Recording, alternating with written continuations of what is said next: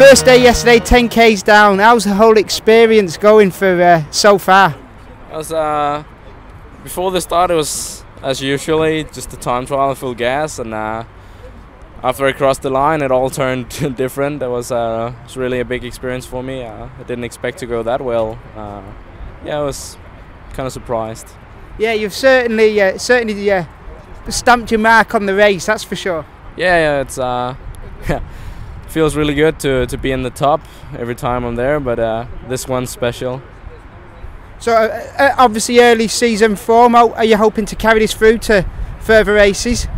Yeah, I'm hoping so. Right now I'm in a good shape, mostly because I'm doing the World Championships on the track just in the beginning of March, so shape's already good, but after that I get a small break and hopefully I'll be able to build on that. How is it with doing road and track? How easy is it to balance it?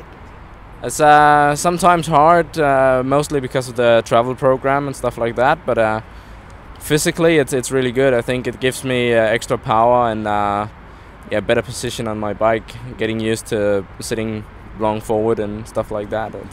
There's obviously a lot of travelling, like you've got the Colombian one coming up soon, is it? Will you be attending that? Yeah, that's the one, the World Champs in Colombia. So that's end of February, is that right? Yeah, end of February, beginning of March. So what can we expect from you there? Hopefully we'll see some medal. We'll see. We have a good chance with the Danish Team Pursuit team of going. Yeah, we're going for gold, but let's see about that. It's possible.